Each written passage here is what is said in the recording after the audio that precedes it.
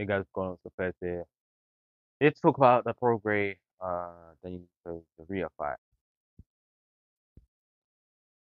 Truth be told, this wasn't really the most exciting fight to watch. Well, in the first round, um, Prograis came out, supply pressure was real round, and I think that was the ending of the first round, something like that. Zorrilla caught Prograis coming in, clipped him with the right hand. Prograis fell down, but as he was falling down, he reached out to grab Zorrilla, also tripped over at the same time. Um, Prograis got up, and the referee didn't count as a knockdown. That is a knockdown. That is a knockdown. I don't know why the referee didn't count as a knockdown. But yeah, most of the rounds after that, you know, well, Prograis won two and then won three when he scored that powerful left hand knockdown. He struck the rear. The referee called that one a knockdown with pride. And, there you go. And then the rest of the fight, Drew was just moving away, not really trying to engage and whatnot. Prograis struggling to, excuse me, cut the ring off and pin Zorrilla down. Not really throwing that many body shots, which I don't understand why. I mean, you're fighting a guy that's moving on the ring, so the body slow him down, you know.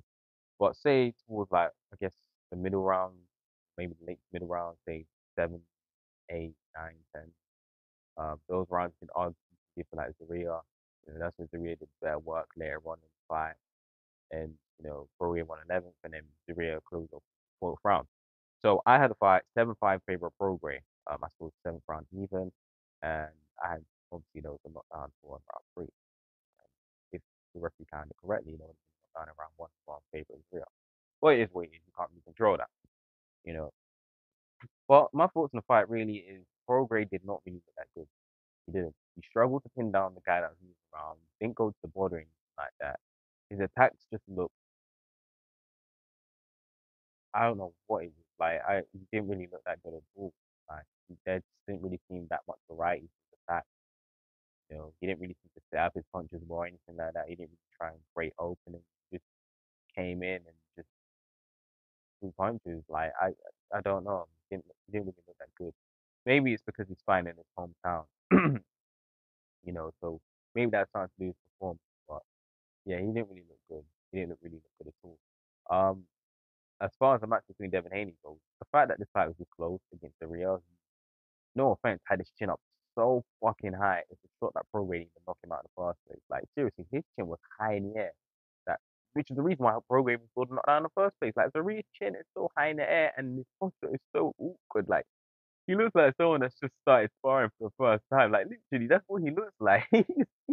You guys gotta be telling me his posture doesn't look off, but clearly it worked for a minute, but if he's having that close fight against someone at the level of Zorrilla, I mean, what would the fight between him and Devin Haney look like? You know what I'm saying? Like, what would Devin Haney do? That would, yeah, what I'm saying.